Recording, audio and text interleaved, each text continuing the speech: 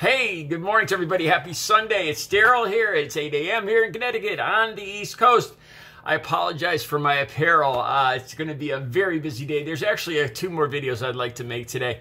It's going to be a balmy 95 degrees here in Connecticut today. It's probably already heading towards 80 at 8 a.m. here in Connecticut. So I apologize for the apparel, but all right, let's get into it. I already kind of promised you guys in the last video that I was going to talk about Dr. Fauci. I've been meaning to do this for a while. At the end of this video too, not just about Dr. Fauci, but about I believe it's called the fealty to Donald Trump, and anybody who opposes him, how they're ostracized and attacked. That's it kind of at the end of this video, because that's the situation with Dr. Fauci now. We saw Josh Hawley calling for, I don't know, pretty much putting I wouldn't be surprised if they called for Dr. Fauci to be put in front of a firing squad, because God forbid he might have rolled his eyes when Donald Trump was talking or something, or disagreed with Donald Trump on a lot of things with this the COVID-19, and so yes, he's become one of the attacked by anybody who dares speak badly of dear leader or disagrees. All right, let's get right into it. I'm going to have the links down below. I wanted to understand what's going on here with these emails. The Wuhan Institute of Virology, whatever that place is called. All right, I have no reason to defend Dr. Fauci. There's nothing in it for me. He's, has nothing to do with my political beliefs or anything like that. To me, he seems like a reliable, rational, very intelligent man, very compassionate man, concerned with public health. That's what I get from it. All right. In the links down below, you'll see I was trying to understand what's going on with these emails.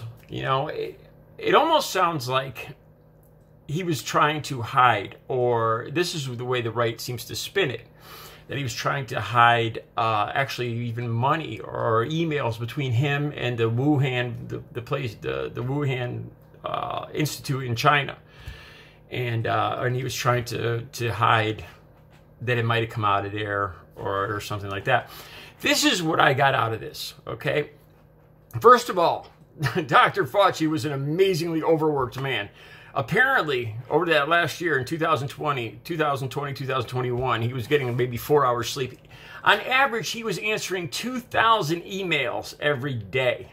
So I think I could understand, if I had to answer 2,000 emails every day, I imagine that I might say something contradictory or something could be misconstrued. All right, this is what I got out of it. I didn't see any connection between Fauci and his, the National Institute for Allergy and Infectious Diseases. That he's the chief there.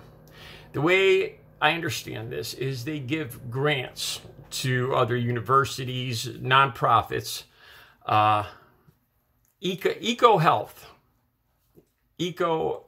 Alliance. I believe that is a nonprofit that got one of these grants for $3.4 million. I think their goal was to get samples of COVID-19 past the first one and get samples. That's what it sounded like. So Dr. Fauci's institute would give grants to other entities, American entities, to study, collaborate on studying these viruses. What I got out of this is there's a possibility that Ecohealth Alliance then had some interaction with Wuhan labs. All right. The emails in question, there's one that he was receiving 2,000 a day. I think the one that Josh Hawley and all the Republicans are pointing out, you can't control what somebody else is going to send to you. It was somebody from Ecohealth Alliance, not from the Wuhan labs. It was from Ecohealth Alliance, the American nonprofit entity, thanking him for taking the heat off, that it didn't come from a lab. Now, of course, Dr. Fauci would have no control, and I think his response was rather terse too.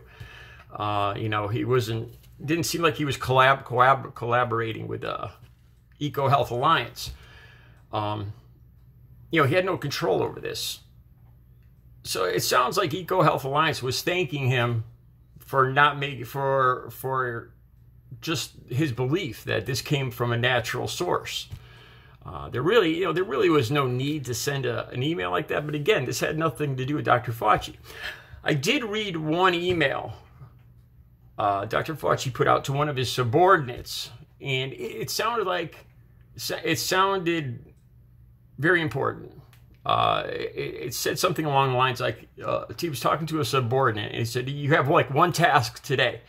That's to investigate the connection, investigate any connections between Ecohealth Alliance and Wuhan Labs and gain of function.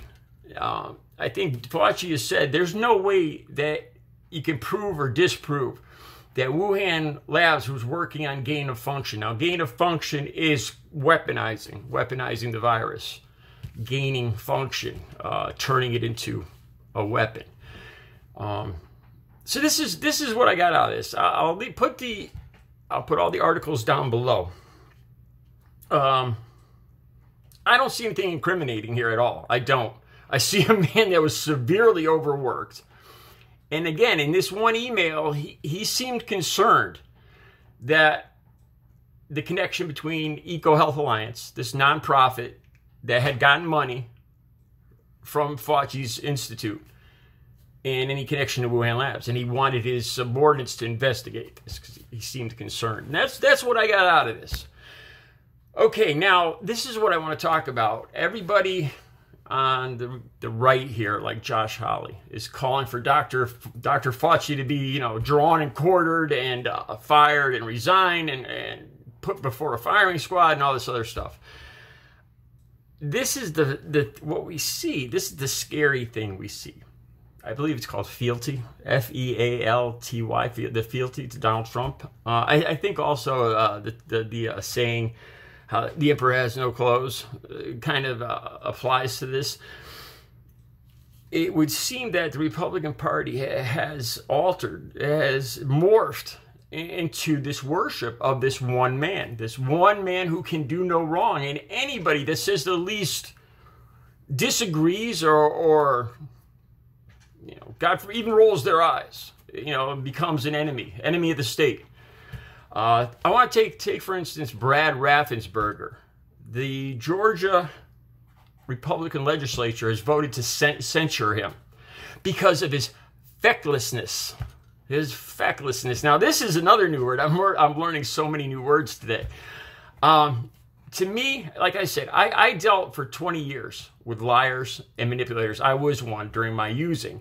And let me tell you this, Brad Raffensperger seems like a good man. He's a Republican. He still supports Donald Trump, even though Trump wants to throw him under the bus. He's the one that disagreed, the Secretary of State of Georgia, that disagreed. He honestly felt, after checking and rechecking and recounting, that the votes in Georgia were accurate. Remember when Trump said, you're just going to need to find, what was it, 70,000 votes. Just say you made a mistake. Remember that, Brad Raffensperger? They're still, the Republican Party is still looking to hang him out to dry because he believed in the job. He seemed to do a good job, and he believed in the job he did. This is the scary thing that's going on in the Republican Party. It's this worship of one man. He's always right. This arrogant narcissist. God forbid anyone says anything to make him look bad. One last thing I want to bring up. Mike Pence this weekend was just in New Hampshire, and he's still speaking highly of Donald Trump, even though Donald Trump called him a P blank blank blank SY with the whole sixth thing. Okay, but he said this one thing. This is just this weekend in New Hampshire. He agreed. He said he's very proud of everything that he and Trump did over the last 4 years. He's still speaking highly of Trump, but he said this one thing. He said, I don't think me and Donald Trump will ever see eye to eye on what happened on that day in January. That's all he said. Everything else was glowing. You know, we did, you know, that he and Trump did so much good and all this other stuff. But he just said that. I don't think we'll see eye to eye on that day. Well, I imagine not. You know, if we remember seeing the gallows in front of, and the chants from that crowd, the people chanting. So I think Mike Pence is being very reserved in saying, in just putting it that way, that we won't see eye to eye.